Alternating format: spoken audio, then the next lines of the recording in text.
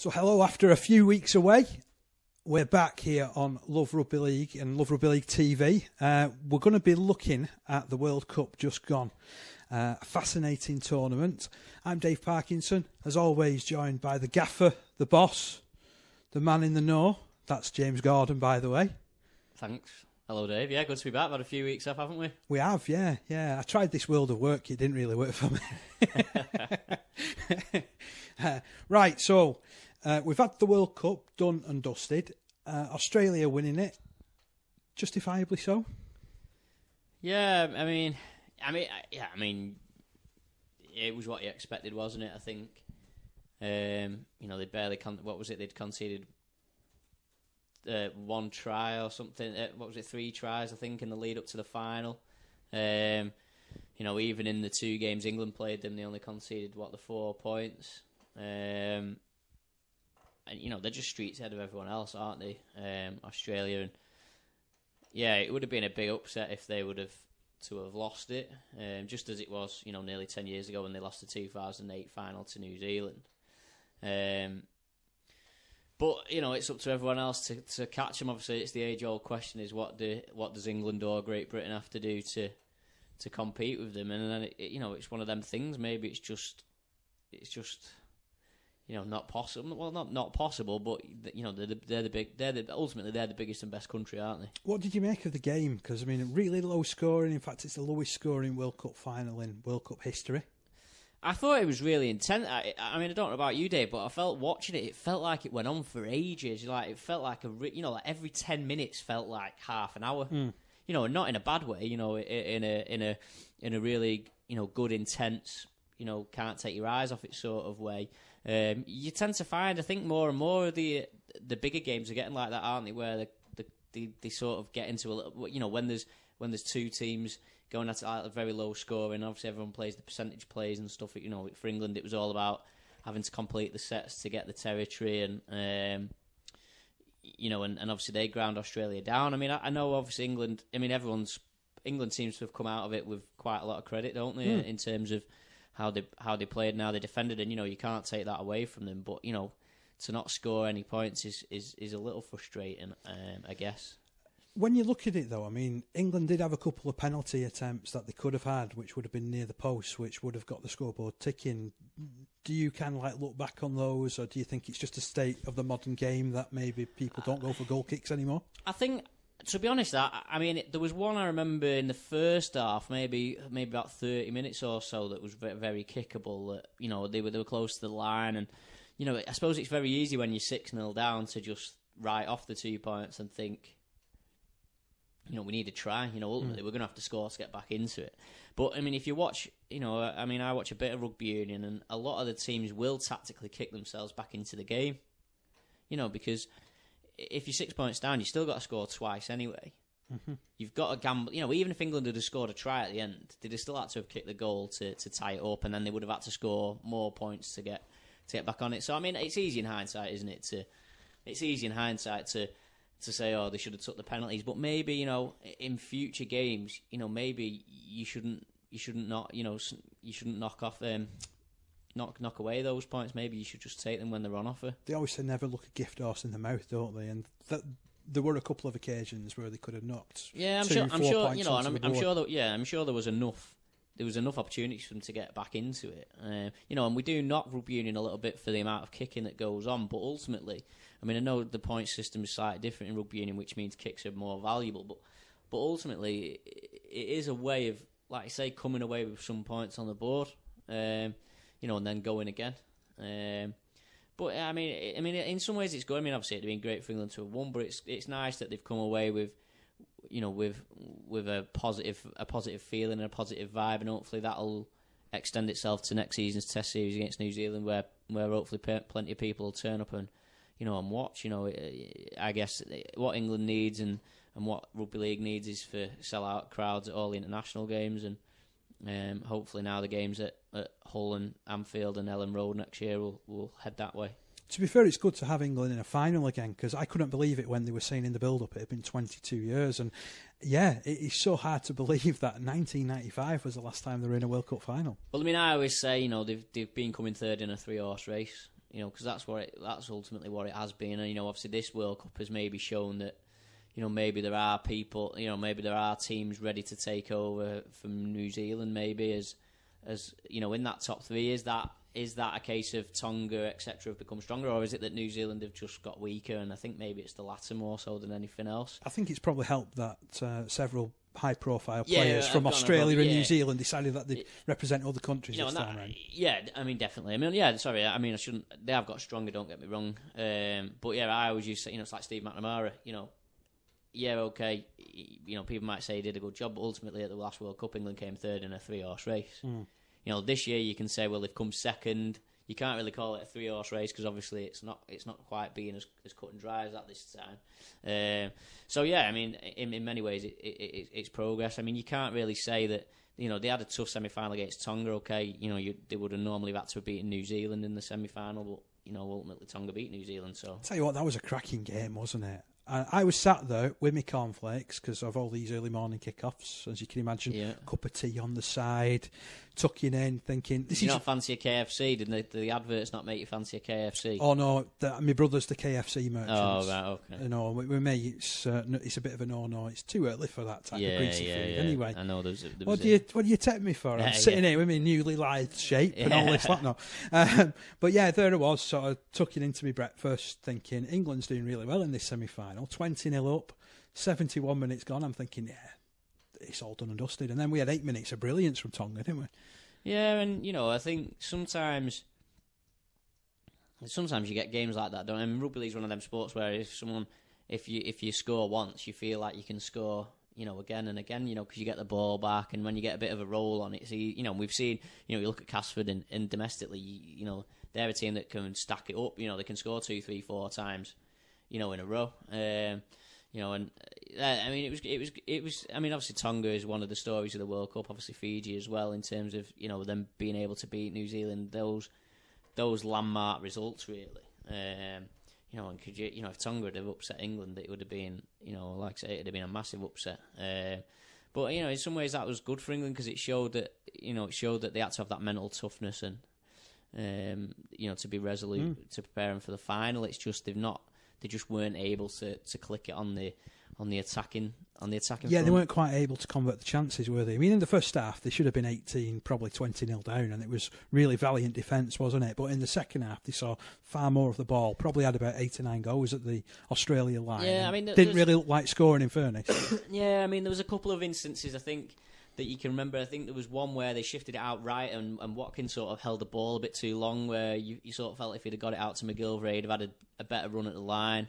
That was the main one I can remember I think that was the first half, and then the second half obviously had the ankle tap on Watkins as well. Brilliant tackle from Dugan. Yeah, I thought Watkins grew into the game really well. I thought he was a threat, and I think the John Bateman thing. I mean, it's not John Bateman's fault, but I just feel like England was so stunted attacking left because it was getting to Bateman and then nothing was happening. It wasn't his fault; he's not a centre, but Ryan Hall just wasn't getting the ball. And when you needed that little bit of creativity on that side, you just weren't getting it. And I think it made things easier for Australia because they knew that if they stacked their left-hand side defence to block off Watkins and McGillivray, that they could pretty much manage it on the right-hand side with Bateman and Ryan Hall. Now, a lot was made as well prior to the tournament about Kevin Brown getting the call up from Warrington after, to be honest, a bang average season.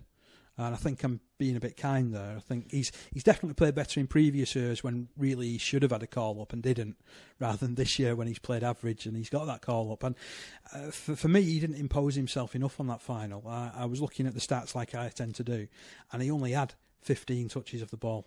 And that was 12 passes and 3 carries. I think I commented on it actually on Twitter. He just didn't get involved in the game. No. And I don't know whether that was because, Luke Gale was scheming things. I mean, for me, Kevin Brown's a left-hand side player. He plays a lot on the left. You'll have seen a lot of the tries that he would have set up at Widnes, for instance, all came down that left-hand side. But you just never seen him there. He was never over there. It almost seems like Luke Gale was the main playmaker, and it was Kevin Brown in the background. And ultimately, he just didn't, like you say, impose himself on the final. Now, whether that's a case of is the tactics, to give Luke Gale that freedom and he's the number one caller. But I feel like you sort of needed Brown to step up and try and create something different. But then at the same time, was it difficult for him with that left-hand edge? With being Bateman and Ryan Hall, would it have been difficult for Brown to have done what he typically would be used to doing? With not having a standard centre out there. I'm not sure. I thought he tackled pretty well. I thought he did well defensively. But yeah, like you say, a bit of an odd one with Kevin Brown because there's no doubt that he's deserved international honours in his career. But definitely, it's strange that probably the last 2 seasons have probably been his weakest. It's probably been his poorest seasons in the last maybe 7 or 8 years, and that's when he's got his call up, which is a bit of a strange one. For me, I'd have George Williams would be my 6, without question. Well, I think we agree on that, to be honest. Williams for me, top creative player in Super League this season. Yeah, and I think it's one of them now. Is whether in 4 years' time, obviously he'll be 4 years older and he'll probably have benefited from this. Same with Percival, maybe. And that's the thing. People were saying, well, we need a halfback, we need a creative halfback, and we need a centre. And it's like, well, we had George Williams and Mark Percival, out there. Does it also kind of surprise you as well the lack of game time Stephen Ratchford got, and maybe Scott Taylor as well to add to the Definitely mix? Scott Taylor. I fail to see what Heinton adds that Scott Taylor hasn't got.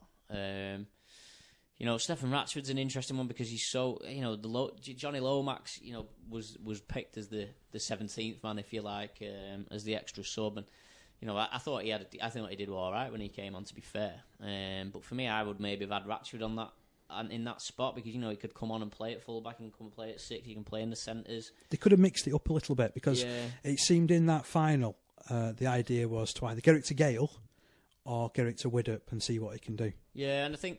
Gale was. I saw a lot of comments saying about Gale's kicking game, but I didn't think he was up to that much. To be honest, I thought there was a lot of booting it downfield, and there was quite a few as well where the ball went dead and it ended up with 7 tackle sets, which is really important at international level, isn't it? Yeah, and I'm not saying that any of the others would have necessarily have made that much of a difference in there, but yeah, I think one of the problems that England have typically had is that we never know who the 2 halfbacks are, and we always seem to chop and change it, and it makes it difficult. Whereas now you've got George Williams. Potentially George Williams could be the England standoff for 10 years now. So it's like, well, why don't we put a bit of faith in him now and say, right, we're going to play George Williams at 6. Obviously try and figure out who the 7's going to be, whether it's going to be Gale, whether Matty Smith's going to come back, whether Snead's going to get a run. Whether there's other players coming through that that might have a chance at it, and then just try and develop something, because they're the key. You look at Australia. I know, obviously, the triumvirate of Slater, Cooper Cronk, and Cameron Smith's a sort of once in a lifetime type thing. But it certainly helps when your key players are steady and settled in the team for every Test match, because they only get together 4 or 5 times a year. They've got to switch on straight away. There's no like bedding in. You've literally got to. You've got to be bang on your game straight away. And so you don't want to have to. I think there's talk of a test against New Zealand in June next year. You don't want to have 2 halfbacks playing in that match and then a separate 2 halfbacks playing in the first test in the autumn. Yeah, you can see that happening, can't you, from an England point of view? Yeah, and that's and you look at Ryan Hall and McGilvray are probably England's standout players at the moment, and that's because they've got the wing places nailed on. They're in the system every time, aren't they? Now, pretty much Hall, McGilvray, and Watkins, to be fair, pick themselves. In them 3 positions, and they're getting better. They get better and better from being in the system and playing for it, over and over again. So that's something that we need to push towards, I think, really. Okay. Well, I wanted to look a little bit more in detail at this World Cup with certain things that happened in it. So if I can just go through a couple of these stats. Now, crowds were around 372,000 for this tournament, which is a reduction of a good 40,000 on what was happening over here in 2013. Do you feel that the Australian crowds really bought into it? I've had a few. I weren't fortunate to go over, but people I've spoken to who went over said it was quite poorly promoted. Right. I think it's just the domestic game's so big in Australia, isn't it? That they know pretty much Australia have got nothing to gain and everything to lose, haven't they, in internationals, because they're the favourites. There was some disappointing crowds, but that said, I think the crowds over here were sort of inflated by the double headers, because I'm pretty sure from memory that they counted the double header crowds twice. When the games were over here in Cardiff and at Wembley, I'm sure that's what happened. I might be wrong, but I'm pretty sure that's how they. That's a bit of creative accounting. Yeah, that's how they inflate the figures a little bit, I think. So it would have read 100,000 at Wembley instead of the 52,000 that turned up. I think so. I mean, them figures might be different to the ones that I'm referencing, but yeah, a little bit disappointing. I mean, you want to get. I think the right thing is that Australia just don't host it now. Do you know what I mean? So obviously the next one's in England, the one after that's in America. And that's going to be the big unknown, isn't it? Just how the American crowds will take to it. Yeah, and and that's the thing. And in some ways, I know the crowds, as daft as it sounds, the crowds in the ground actually aren't the biggest issue. It's all about getting the worldwide audience up, I suppose. So yeah, it'd be interesting to see how they do in America. I'd love to see one in France. I don't know why there hasn't been clamour to hold one in France. They've kind of half-hosted one, haven't they? They've come in with England a couple of times. The thing, like the last one over here, it was like, well, it's in England, Wales, Ireland, and France, and you're just like, well, why not just have it in England, and then we can have a separate one that's in maybe France and Wales or something. Because to be fair as well, there was particularly one World Cup. It might have been the 2000 World Cup where they took it far and wide, and it hardly crossed rugby league territory. In fairness, but I remember that France, I think, had the best pool because they had like Papua New Guinea and Tonga in their pool, and wow, they would have been great games to sort of see, wouldn't they? We're talking about developing the game and stuff. And if France wanted it, why not have a whole tournament in France and try and use that as a springboard to develop the French domestic league, or even Catalans with the season they've just had. Yeah, instead of having it, obviously instead of having it England one year, one tournament, Australia the next, which is what's happening at the moment. Obviously now we've broken away from that. Obviously it's in England next time, then it's going to be in America. Presumably they'll have to take it back to Australia the year after that because they'll probably be clamouring for it. But it's like, could the Pacific nations host it between them, sort of thing? And well, all the Pacific nations, they really impressed in this tournament, didn't they? Other than Samoa. Samoa kind of got through to the quarterfinals in a strange format. Yeah, without knowing what the infrastructure's like, it's like, could you base a whole group in, say, Papua New Guinea, base a whole group, say, in Tonga? Well, they did. They had 3 home games in Papua New Guinea, didn't they? Yeah, but I mean, if you do a tournament and say, right, we're keeping it away from Australia, we're going to host it in Tonga, Samoa, Fiji, and New Zealand, whatever, and have based the whole the host nation in the pool in that country, and then have that for one of the tournaments. Maybe, I don't know. Ultimately, yeah. I mean, it's all about getting the fans in. Getting the TV views, getting the sponsorship, and yeah, some of the crowds did look disappointing, and it did look a bit poor on TV. I don't want to just sort of like concentrate on the poor crowds because I mean, yeah, there was. I mean, when England's hosting Lebanon in Sydney, which is supposedly rugby league mecca, and there's only 10,000 on the gate. That's disappointing, isn't it? But in saying that, Papua New Guinea sold out all of their 3 pool games. The Tonga games were. You also had the Tonga games, which were really well supported in Hamilton, and then the semi-final in Mount Smart Stadium. I don't think I have ever seen as much red and white in one place at once. Not even at Leigh Sports Village, Dave. Not yet, no. Maybe next season.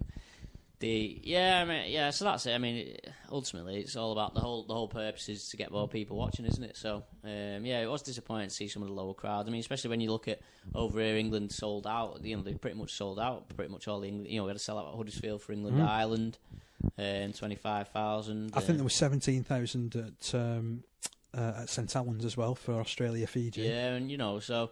Yeah, just one of them things. But like I said, the international game's low down on the Australia's priorities. So it's like, well, just leave them to it and let someone else sort of take it on. Okay, let's have a quick chat about the format because I've already mentioned it. It was the same format as the last tournament where nobody seemed to mind at that stage. But when Ireland goes and wins 2 of their pool games, 2 out of their 3 games, really they're showing that they're probably better than a couple of the other nations that made it through to the quarters. Yeah, well, I mean, obviously Ireland only lost 1 game and England lost 2. So if you think about it like that, did we need like a Canada in there to sort of get another? Just have 4 pools of 4 and just have the top 2 from each. Do you know what I mean? Like, I mean, how difficult is it? But the reason why they have to do it the current way is because they're trying to manipulate it to get Australia, England, and New Zealand in the semi-finals. That's all. That's because they know that's what sells, don't they? Yeah, yeah. And that's basically the only reason they're doing it. They want to have a big game at the start between Australia and England, which they couldn't have if they were in separate groups. And then they want the semi-finals, and it's like, well, what do you want? Do you want the short-term gain and the long-term pain of losing your integrity, or do you want to do it properly? And I've seen a few people say, oh, well, Portugal won the Football Euro 2016 without winning a game in the groups or whatever it was. And it's like, yeah, but at least it's fair for everyone. Anyone could have got through. Anyone could have got through that format. Do you know what I mean? But as much as Portugal drew their 3 group games and then were winning in extra time, any team could have done that. Whereas in this Rugby League World Cup, it was kind of jerry-rigged from the start, wasn't it? That you was going to get. Okay, you can say Samoa might have had tougher opposition than Ireland or whatever, but that's not Ireland's fault. Ireland just beat what was in front of them. So yeah, and I think they are changing it for the next one. I might be wrong. Someone might be able to correct us, but I think for the next one they're going 16. Oh, that's good. 16 teams. Whether they're still going to hack the format so they get this Australia-England game to start, or the semi-final, whatever. That because for me, you'd have Australia being Pool 1, England would be in Pool 2, New Zealand would be in Pool 3, and say Tonga would be Pool 4, wouldn't they? That would be your sensible approach. Yeah, because that's you're rewarding the semi-finalists, aren't you, for the last one? And then obviously pot 2. The second teams in each might be Fiji, Lebanon. The teams that or depending on how the qualifiers go, if you like. And for me, I think and people are saying, oh well, then you'll get one-sided games. And I'm like, well, if you look at this tournament, there was quite a few one-sided games anyway. There was really in the group stage. There's only really 1 or 2 games that I can even remember. Do you know what I mean? And it's like, I think we've just got to move away from being.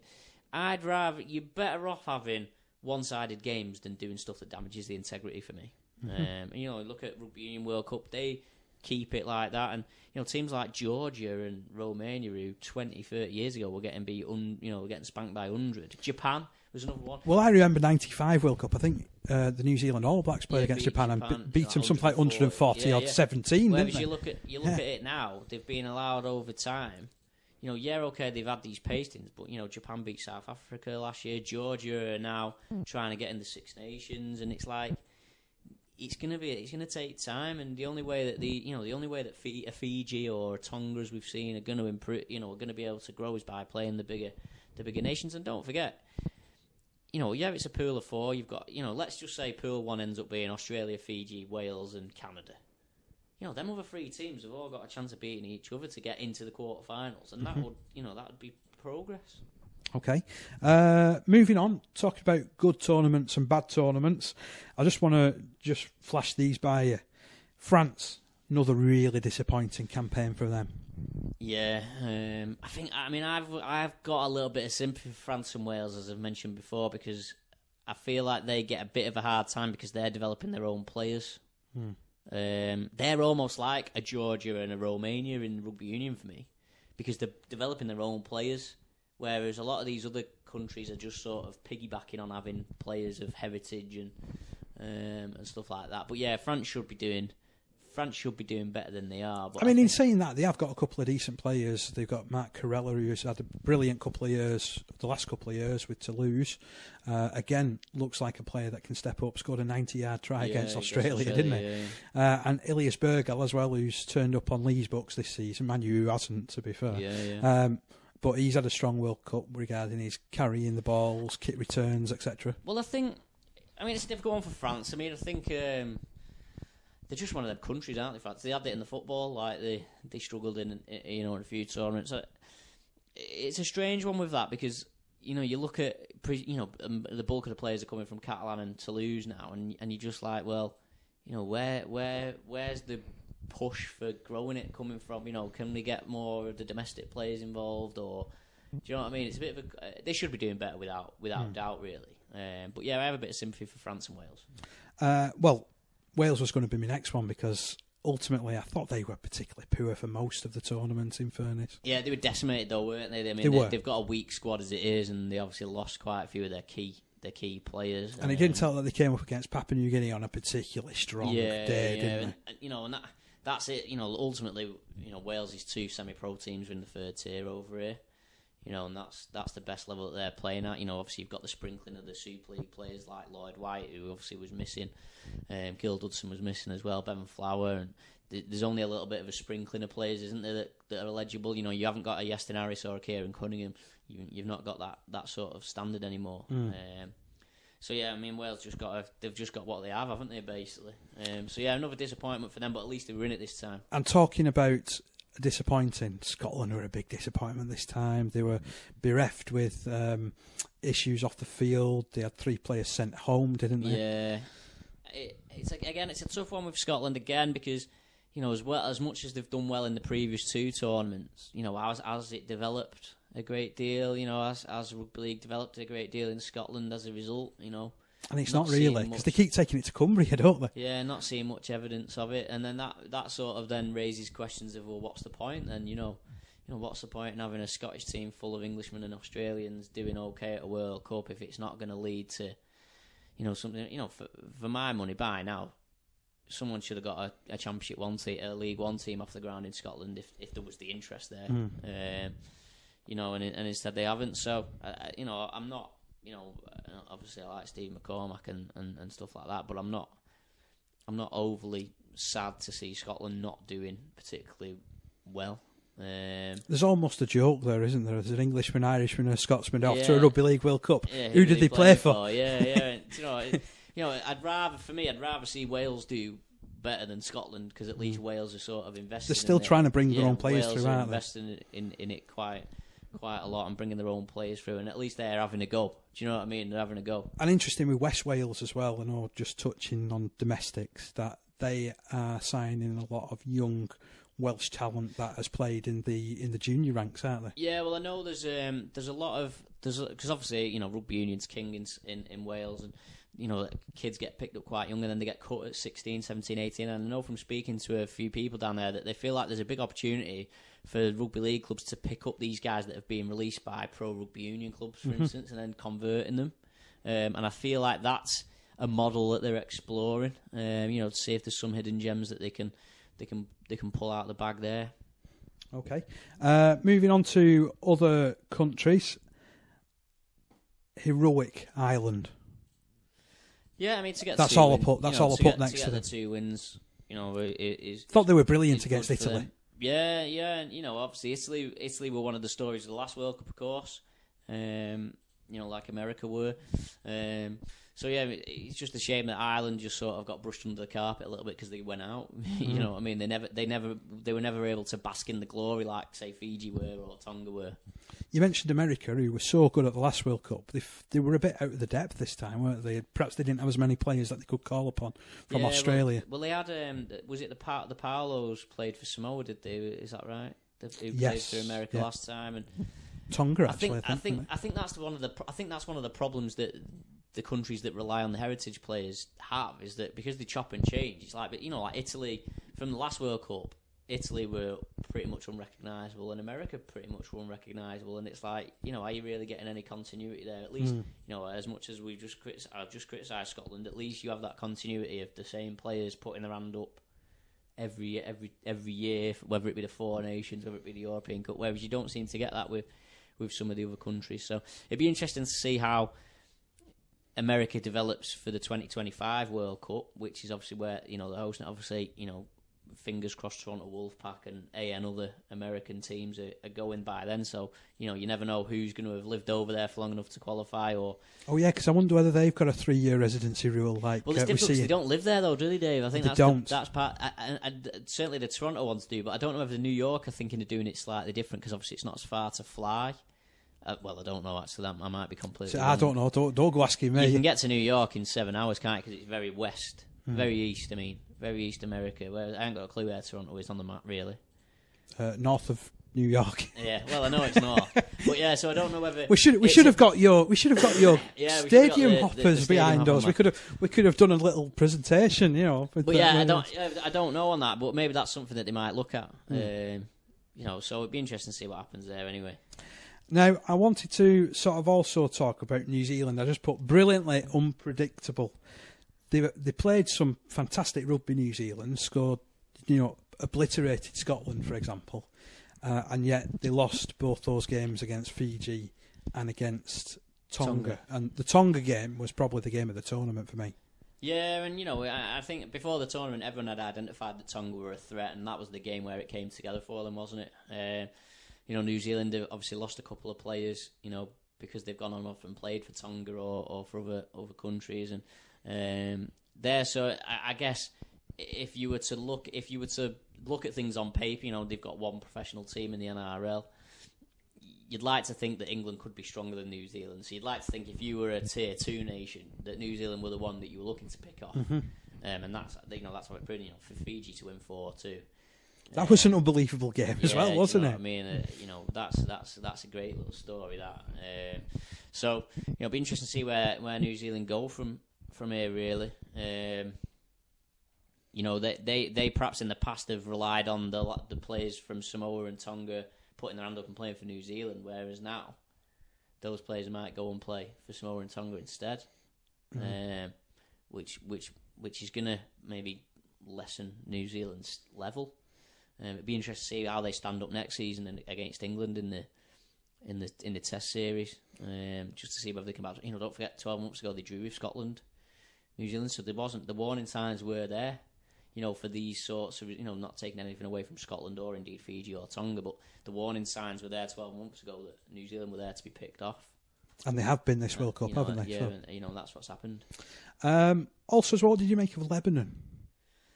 They brought a lot to the tournament by way of culture, didn't they? I was just thinking about how lively the games seem to be with the crowd involvement. They sort of came from nowhere, didn't they? Because they obviously weren't in the last World Cup. I remember them beating Wales in a World. They knocked Wales out the World Cup qualifiers for the 2008 tournament at Widnes. It was at Widnes. I think they beat Wales 52-30 or something like that, and that was a shock result really at the time. And that I think they ended up getting beat by Samoa in the final qualifier, so I don't think they made it. But yeah, I mean, the whole point of the World Cup is that you see these different nations, and hopefully that gives them the springboard. Like I said, the whole point of it is to hopefully give them the springboard to then kick on and do something to progress Rugby League or progress the national team, and hopefully we'll see that happen. We've already mentioned Papua New Guinea. I mean, I thought that they added so much to this tournament in the way that they play a brutal version of Rugby League, which I feel is dead entertaining, because you don't know quite where their attack's going to come from. It's not conventional, is it? Yeah. And when they hit, blimey, did they hit. I mean, we need to make more of Papua New Guinea. Don't get me wrong. It's the national sport. It's the only country in the world I think that Rugby League's the national sport. And I know, obviously, Widnes have signed Kato Atio, who's one of the centres for Papua New Guinea at the World. He had a really good tournament, Tim. But what struck me is you should see the amount of people commenting on things relating to Widnes now. From Papua New Guinea, it's quite interesting. And it's like you look at football and other sports. You go to Asia to get that. The fanatical, support from Asia. I don't think Widnes need any more fanatical supporters. That's but why shouldn't Rugby League go after that? So you want to get the Papua, and then obviously they've got the Queensland Cup team, haven't they? That who won the competition last time? Didn't they?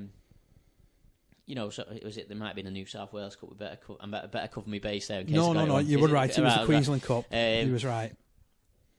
Why shouldn't we take advantage of their passion and hope that rubs off on others? It's Fiji that are wanting to introduce a team to the New South Wales Cup, actually. Right. Oh, so yeah, that's where me Petro Sivanasiva's behind that one, isn't it? Yeah. Again, just sort of like looking at unsung heroes of this World Cup. Okay. All right. So I've got Danny Addy from Scotland, because he was asked to play numerous roles. I think in the 3 games he played 3 different positions, which just sums him up, because he is that type of guy, isn't he? Oliver Roberts and Kyle Amor from Ireland. I thought, particularly considering Kyle Amor had a relatively poor end to the season at St Helens, where he wasn't getting picked, he wasn't getting in the team, and then Oliver Roberts comes from nowhere, from Huddersfield, scores a couple of tries, and he's suddenly on everybody's lips. Yeah, I mean, one note about Amor is he's already back in pre-season at St Helens. He put his hand up and came straight back and got straight into pre-season. I think that says something about his character, doesn't it? That he's got a point to prove. I like Kyle Amor, and he's played for England. That's probably spurred him on a little bit, that he's missed out on the tier 1 selection and put his hand up. I mean, another one for me, actually, I was going to mention this earlier, Chris Hill. All right, yeah.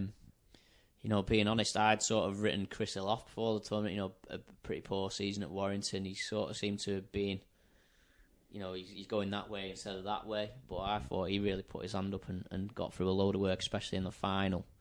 Made me think, actually I made the wrong call. I was just going to run through a couple of these other names as well. Gary Lowe from Papua New Guinea. We've got a new cult hero, haven't we?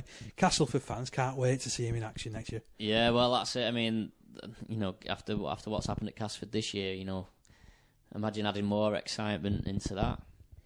I've also got Josh Hodgson on this list as an unsung hero because I suppose he picked up that bad injury, didn't he? Which is probably going to ruin his next season.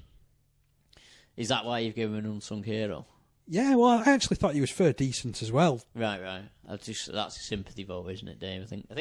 Yeah, I mean, it is a shame for him. We don't like to see it, especially because he's been ripping it up, hasn't he? And it's always good to have English players ripping it up in the NRL, and for him to then miss out on a full season is going to be pretty tough on him. From a purely selfish English point of view, I mean, if you were to choose one position where we'd have an injury, you'd choose Hooker, wouldn't you? Because we've got quite a production line. Well, there's at least 5 or 6 players that you could mention that could all do a good job at international level, isn't there? Who so step up. The 2 Boas brothers for Papua New Guinea, the 2 halfbacks. Right, yeah. I love watching them. They were brilliant, and I think that the World Cup just went along with them in a way, didn't it? Ilias Berg, I'll get some mention here because I thought he was again very good for France. And Elliot Whitehead, bit of an unsung hero for England, I think. Yeah, I suppose he, obviously another player who's in the NRL. He's not a fashionable name, if you like a Burgess or a James Graham. But obviously he's performing at a high standard every week in the NRL. So I think it was 55 or 56 tackles he came up with in the final. So he was working his socks off. Busy. I suppose the ongoing discussion now is does England need a half back in Australia? But then it's interesting because obviously Widdop. He is that half-back. He was the best standoff in the NRL this year. And we play him at full-back. And obviously we ended up playing him at full-back. So you're like, well, do you know what I mean? It's like, well, does it matter? The last of me unsung heroes, and this could cause a little bit of controversy, I'm going John Bateman. Because he was asked to do that job. Yeah, and that's the... I mean, that... Yeah, and, you're right. I just think that... Okay, yes, they did take Percival out there. And for me, Percival should have got in. But when John Bateman is being asked to do a job that he doesn't do on a regular basis, and he did a solid job, he kept his opposing centres quiet. I mean, obviously, he maybe didn't offer as much with the ball, like you were saying about earlier. No, and that's it. I mean, you can't criticise Bateman for it. It's not his fault. If he's picked to play centre, he's gonna play and do his best, and that's what he did. And that's the thing. It's not, it shouldn't be seen as a criticism of John Bateman necessarily. It's not his fault. He was played out of position. So yeah, no, that's a fair shout. As well, sort of looking on it, I've got some disappointments of the World Cup. So this is just a couple of notes that I made that we didn't see enough of Percival. Mike McMeekin, I forgot that he went over there, to be honest. Yeah. We never saw anything of him other than about 10 minutes of the first game or something like that. A nice holiday for him, though. And specifically when they've had like really good domestic seasons as well, that's disappointing that they didn't get that recognition at the end of it. Yeah, it's a tricky one, I think, now with the internationals, because obviously they only play the 3 or 4 games at the end of the year, don't they? And I mean, this is almost like the Kevin Brown scenario again. Is Wayne Bennett knows these players, he knows certain players from having worked with them before, whereas you then, for a Mike McMeekin or for someone who's had a good year this year to then go in, they've basically got one friendly to impress and get the trust of the coach, haven't they? And get, whereas the coach has got to think, well, what's his systems? What does he want to play? And it makes it difficult for players like that. However good you've been, for your club, to then just come in not as an unknown as a player, but as an unknown in the setup. Okay. So then, for then the coach to put his faith in you, it's tricky. Magic moments. That's the next topic of discussion. Right. So, what were your... Magic give us a moments. couple of magic moments from the World Cup.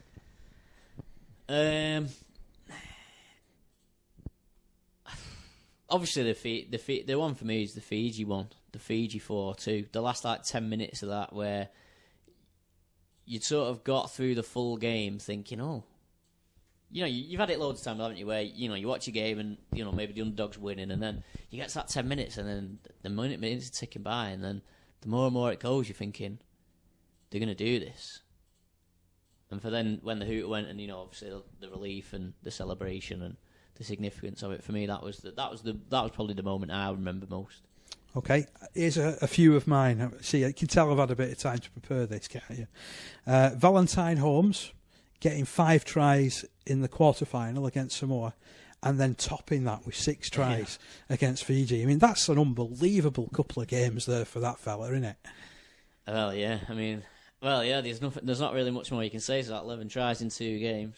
It's got to be some sort of record, hasn't it? Particularly at international level, having said that. Tonga's superb performance to come back from 16-2 against New Zealand and win. The pool stages in Port Moresby. I thought it was great to see 3 capacity crowds there.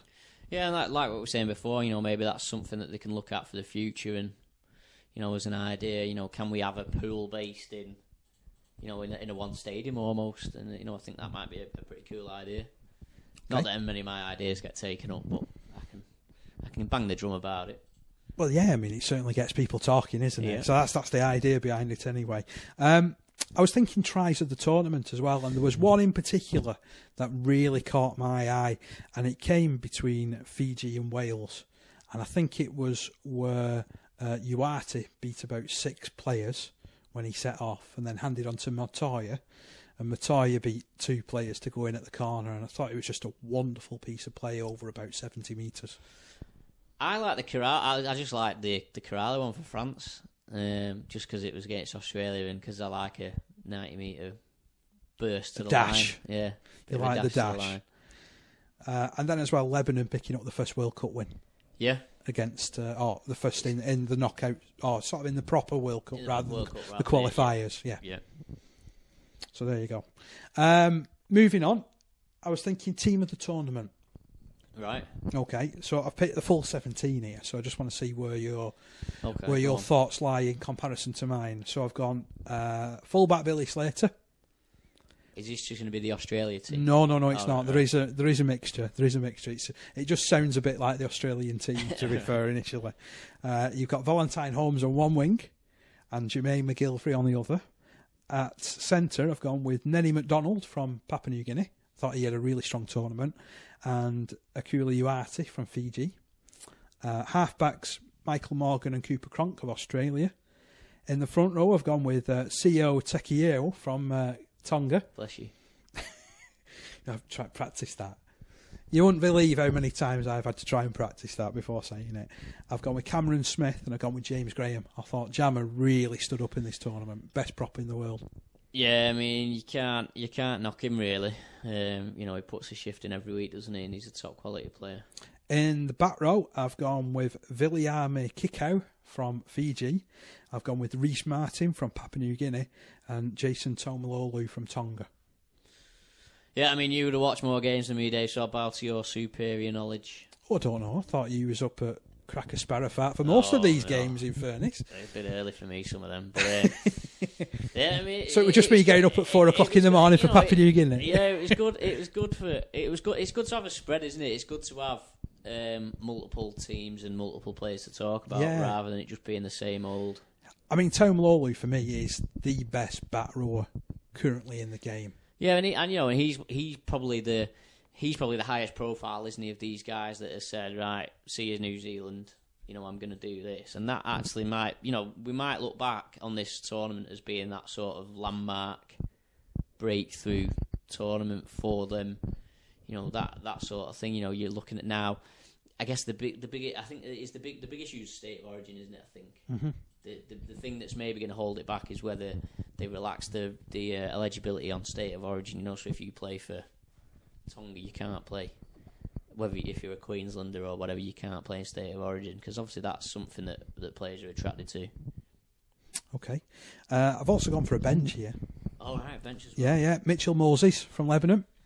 Right. Standoff. Right, oh, yeah. See, I've gone a little bit against the grain here because normally, to be honest, you carry a hooker, wouldn't you? He had Morgan in the starting team because I don't think really. I think I like him. I think that he's really controlling, and when you look at his performances at the big, maybe I mean, the thing is obviously you're expecting all these exciting plays all the time from Australia, aren't you? And maybe they do need that level head from time to time. Just for me, I just thought he's a steady Eddie. Do you know what I mean? He's nothing. But I think that's quite why I liked him, right, because enough, he does. And you looked at it, and he was never that far away from the ball against England. And I guess you need someone who's gonna, you need someone to rely upon, don't you? Who's not gonna lose his head at a key time. I've gone for Louis McCarthy-Scarsbrook from Ireland. I thought he was brilliant, actually. Playing out in the second row. Yeah. Seemed like he had a new lease of life. He ended the season pretty strong, didn't he, with St Helens and seemed to carry that on. And he did. Certainly in the bits where I watched Ireland, he seemed to be getting through a ton of work. I've gone for Alex Toile from Lebanon. Maybe one of the lesser known names, but if you look at his actual work rate and sort of metres made in the tournament, involvement in tackles, etc., he's right up there with the top forwards. And then completing the lineup, Luke Page from Papua New Guinea. He was the big Queensland prop. You're going to be setting up the Lee branch of the Papua New Guinea Supporters Club. Oh, I'm a big fan. Yeah. I'm a massive fan of Papua New Guinea. Always have been. But honestly, I do think one of the English teams could really make a. I know Hull KR sort of had that little bit of a link with them, didn't they? They had a couple of players, didn't they? Stanley Jean, obviously, the standout. Yeah, and obviously that's Papua New Guinea played there, didn't they? And Michaeli Azu as well had a long spell there. They had the World Cup game there in 2013. But honestly, I think if you were a commercial manager at a Super League club, you'd think, well, could we not pick up 2 or 3 of these Papua New Guineans, make our away kit look like a Papua New Guinea, the yellow with the red and white and black, because away kit's an away kit, isn't it? No one cares what you're playing away, and then sell a few jerseys, they do it in football for commercial reasons, so why couldn't someone look at it? I know that Papua New Guinea isn't the wealthiest country in the world, but far from it. But I just think imagine if you were a club who you could get that little bit of profile. I think the impressive thing, though, from this latest Papua New Guinea side, if you like, is that a lot of them are linked with some big clubs. There's fellas who have been like Canberra and Brisbane and people like that, isn't there? Yeah, and obviously they've got the stepping stone now. Obviously, where people are getting, they're putting themselves on the shop window, aren't they? Pretty much every week because other teams are seeing them. There'll be NRL clubs at pretty much all their games to see them. It's not like Jesse Joe Parker, who back in 2008, for example, when he was playing. I think he was a farmhand. Right. So he just played rugby league part time for Port up. Moresby Vipers or something like that, and then got picked up and played over here. And that's it. But genuinely, there's got to be an opportunity for a club, I think, to pick up 2 or 3 Papua New Guineans, make a big deal out of it. Become almost like the favourite English team of the Papua New Guineans, and roll with it. Maybe this is what Widnes are aiming at. Well, I'd like to have your confidence, Dave, but I'm confident. But yeah. Right. Any last thoughts about this World Cup before we go? No, I think it would have been nice to have a higher profile, wouldn't it? It'd have been nice for it to be bigger, but I think we've just got to roll with it. We've just got to keep. I think everyone gets so paranoid about the perceived lack of coverage, but actually it does get covered. There's plenty of stuff in the national press. I know there was a big fuss the week before the tournament, wasn't there? But there's loads of coverage. The Rugby League's actually getting loads of coverage in the Mirror, the Daily Star, the Sun, the Guardian. It's getting coverage. That's not the issue. For me, rugby. The issue for Rugby League isn't that it's getting the press coverage. It just needs to get on with it. People just need to get behind it and push it.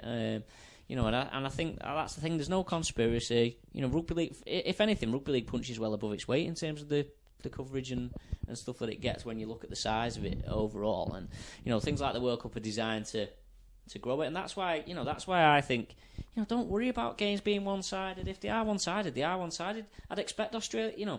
If Australia aren't battering Lebanon, then I'd be worried. Do you know what I mean? Just as you would in football, if England couldn't batter San Marino, you'd be worried. Do you know what I mean? And that's just the fact. You've not just sort of come up with that one. They're not playing San Marino anytime soon. No, I'm not on commission or anything like that. Oh, thank goodness for that. But I thought you know what I mean? I thought we were going to put that to the test then for a minute. I think for me, the biggest thing Rugby League needs to do is just believe in itself for what it is. stop trying to pretend to be something it's not, and just go with the flow. It does my head in sometimes where almost like people are ashamed because of the rugby league's background and where it started, but that's what makes up the story of the game. And we've just put on a World Cup with 14 different countries, which is a fair achievement, really. And I know people will myself included, will criticise where the players have come from. How many Scottish players was there realistically, but the fact is that it's growing. And they've been proud to pull on the jerseys of whichever country they've represented, haven't they? This year, certainly the Pacific nations, the Pacific Islanders have certainly stepped up. And you'd like to think that maybe in 4 years' time, if Wales and France can sort of get their acts together a little bit, it'd be really interesting to see what happens if, say, Canada, depending on what happens with Wolfpack and whether they bring any of their own players through, it'd be really interesting to see where that project's got to in 4 years, and whether in 4 years' time, we're looking at a World Cup where you've got even 2 or 3 Canadian players playing in a Canada team. Would be with a view to obviously that them becoming 6, 7, 8, 9, 10 in the following World Cup. That would be a step forward. But you just got to roll with it. Just roll with it instead of just being paranoid and trying to pretend to be something we're not. Just roll with it. I think we should finish on an Oasis record, to be fair. Yeah. James, as always, an absolute pleasure. Cheers, Dave. Good to be back. And remember that you can like, share, comment, get this video as far and wide, and we just want to hear your comments. To be fair, we'll reply to some of the comments in the comment box below.